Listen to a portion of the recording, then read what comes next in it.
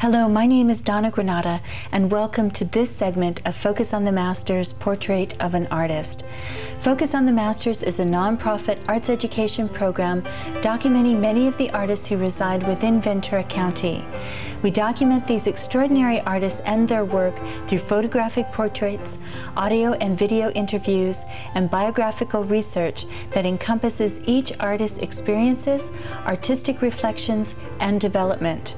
We then present this work to a broad public through extensive educational programs like the one you're about to see, along with our Learning to See youth outreach, a monthly Meet the Artist series, regular exhibitions, and a quarterly newsletter. This segment will feature conceptual artist Dennis Oppenheim. Stanford-educated, Oppenheim is a world-famous pioneering figure within contemporary art history, leading in the fields of performance, video, film, sculpture, and public art. Locally, one of Dennis Oppenheim's early public art projects, Bus Home, can be found at the Bus Transfer Center located in the city of Ventura's Pacific View Mall. Welcome to our program, Dennis. Now, public art is a relatively new genre for you, correct? Relatively. Yeah. And it's interesting because your various genre, as you have evolved as an artist, changed dramatically from different media and different movements within art history. Tell us a little bit about the shifts in your career as it has progressed. Well, it's true that the work has, in the past, since 1967, has gone through originally early conceptual areas to video and performance body art, and then eventually back into structure. For a long time it was in a kind of dematerialized area where things were not object-based, more theoretical. And when it got back into structure, that is back into materials and scale and things of this sort, it I think ushered in this compatibility with public art, which is now not all that I'm involved in, but it is something that I'm trying to work with at the moment. And this idea of working with collaborators, and not so much collaborators, because certainly some of your large-scale sculpture you need to collaborate, but working from the conceptual moment on, from working with the various architects and integrating sculpture into a specific site is very new for you and certainly for our community as well. And do you like this transition in your career at this point? Yeah, well, it's true that when you start out in fine art, the usual beginning point is working alone, and this can persist the rest of your life. I mean, this sort of isolation, conjuring the work in a kind of uncompromised internal setting without any collaboration at all. And for a long time, this is really how I worked, and I didn't think that I would be able to collaborate. I thought that it was so important to originate, to really develop the work from a very deep skin level. Things have a lifespan, and they have a tendency of wearing. Actually, collaboration can be expansionary. Why not work with people and enlarge the whole momentum of the operation? Mm-hmm. Well, we're going to look at some slides and show everyone a variety of work from the different periods throughout your career and show the evolution of your career, which is absolutely fascinating. Well, this is Annual Rings. It was done in '68. It's done on a border between the USA and the Canadian area near Fort Kent, Maine. So it's really a time boundary. On one side of the work is 12 o'clock, the other side is 1 o'clock.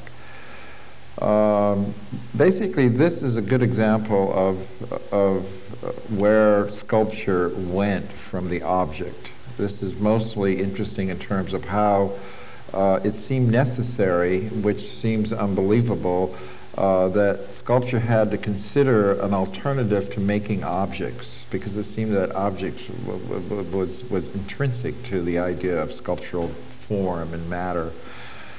This is ushering in the idea of sculpture as place, instead of the artist working directly manually with materials.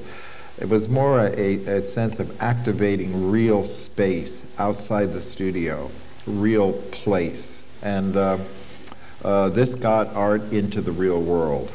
So it no longer dealt with artifice, illusion. It dealt with real temperature, real location, the political ramifications of a site.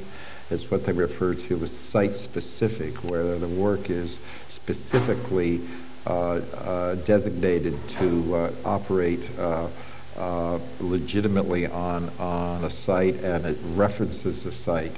These are tree rings cut into the snow, lasted only for about half an hour. It could be retained through photography. All of a sudden, photography began to separate from a minor art form into something major under the auspices of a conceptual orientation. As soon as you got outside the studio and away from artifice, the real world just kind of rushed in, and the artist is activator, is instigator within a real-time system. It became something that could be applied. Directed seating is seating a field in Holland in a certain configuration, and the next slide will show it harvested in the form of an X, as if it's canceled out. In a work like this, the artist acts as within a master plan, some sort of exterior quasi-political agricultural dynamic, where the artwork is configured within a system. The eventual place of this work is photography, and then the grain from the cut was shipped to a museum and exhibited as raw material. Now, I'm sure you're not a stranger to controversy, and I would imagine over the years you've had quite a bit of it. When somebody says to you, now, come on, is this art? What do you say to them? Well, I mean, they could say that now, and I would probably listen, but at that time, when I was younger, I was sure that this was on the right track. Land art seems so right as a lineage from objects and from minimalism. It had a strong